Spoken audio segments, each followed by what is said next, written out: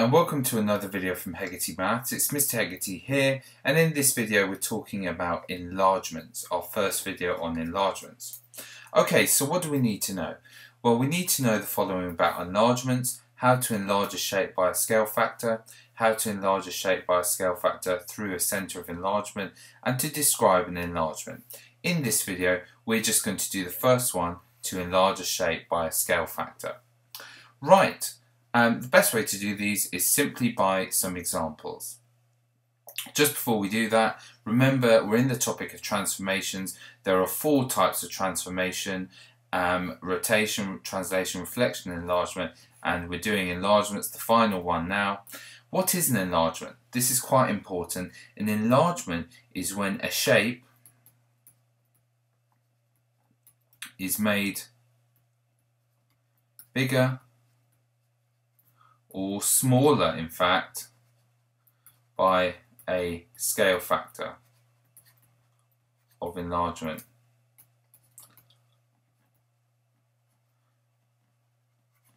The new shape is similar to the object shape. And by that I mean the angles are the same, but the lengths are in a ratio or a scale factor. The lengths are in a scale factor. Okay, so let's have a go at an example. Here we go. Enlarge the shape by scale factor 2. Well, we've got a rectangle here. It's got side 2, and it's got width 2, and it's got height 4. So therefore, the new let's do the new width would be 2 multiplied by 2, the scale factor times 2, and the new height would be 2 multiplied by 4. So we have a 4 by 8 rectangle. So all we've got to draw is a 4 by 8 rectangle here. So that's 4 by 4, 8 as follows. And there we go. We have a rectangle that is twice the width of the old one and twice the height of the old one. So it has width, this one 4, and it has height 8.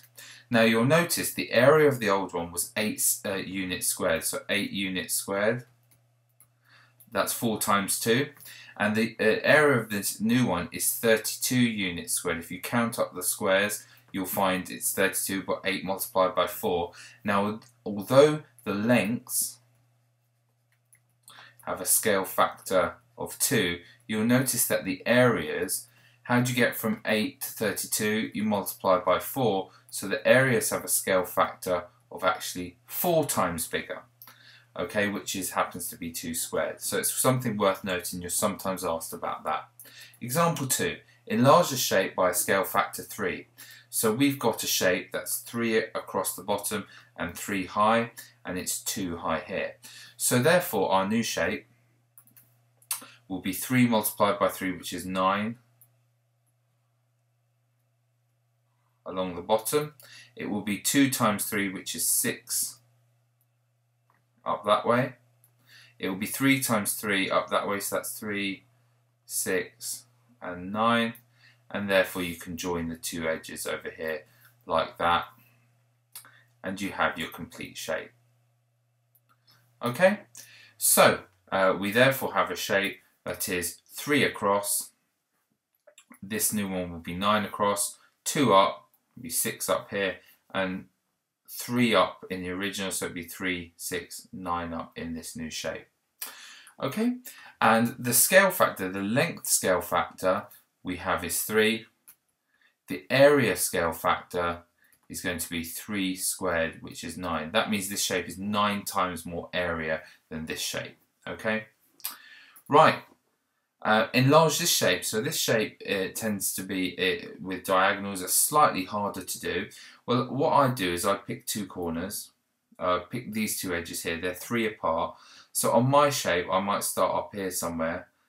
If I've got scale factor 3, there'll be 9 apart. So 3, 6, and 9. Okay, now this one down here is 1 down, 1 across, so this will be 3 down and 3 across, and similarly 1 up, 1 across, 3 up, 3 across. And there we go, we just fill in the shape there.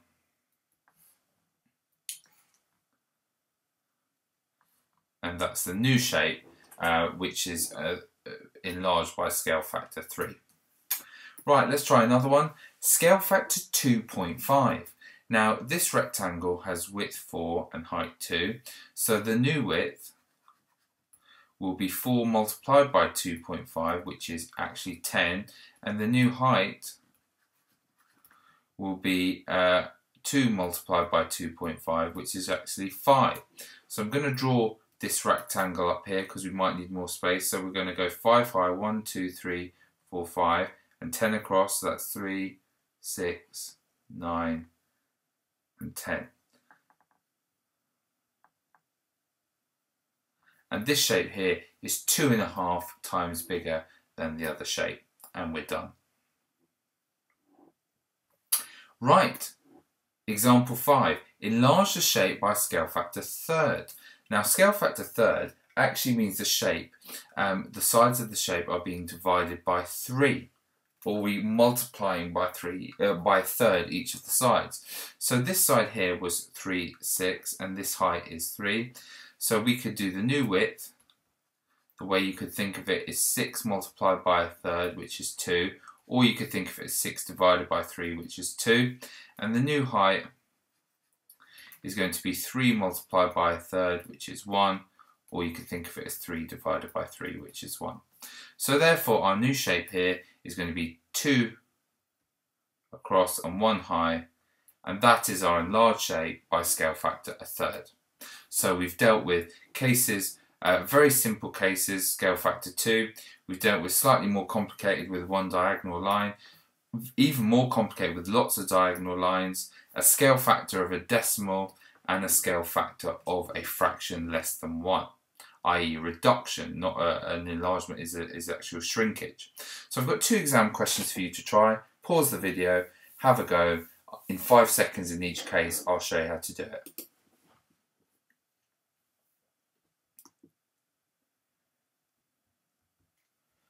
Okay, this shape is 3 across, 2 up. The scale factor is 3, so we're going to be 9 across and 6 up.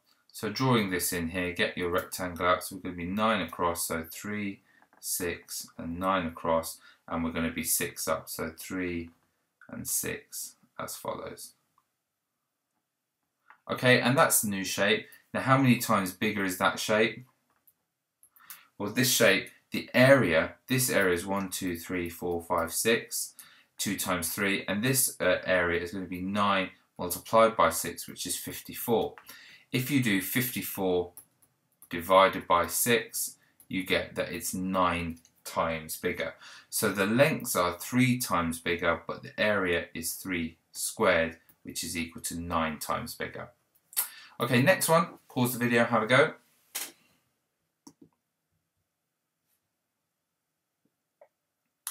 Okay, so we're asked, triangle A has been drawn on a grid. On a grid, draw the enlargement with scale factor 3.